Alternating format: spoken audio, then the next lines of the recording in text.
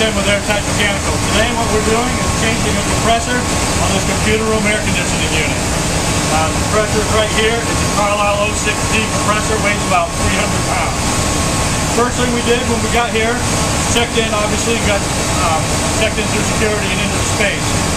And we're leaving this unit running while we're changing one compressor because it's a critical site and they need the unit.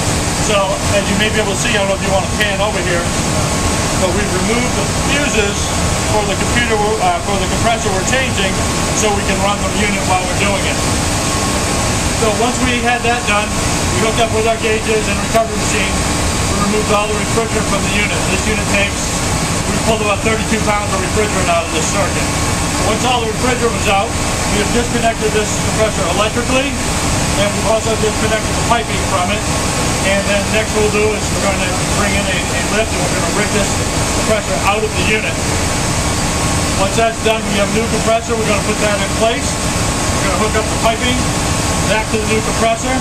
We also have a liquid line filter dryer that we'll have to change. We'll pull the other one out with a torch because it's raised joints. Put the new one in place. Once the new compressor is in place, we'll pressure test it with nitrogen. Make sure there's no leaks in the system. Then we'll put a vacuum pump on it. Evacuate it down to 500 microns. The holds 500 microns for 30 minutes. We know we have a tight system.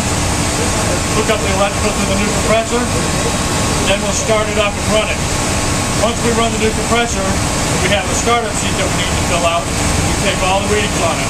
Voltages, the amp draws, pressures, and temperatures to make sure the new compressor is running within specs. Once we're done with that, it's back in business and we're out of here.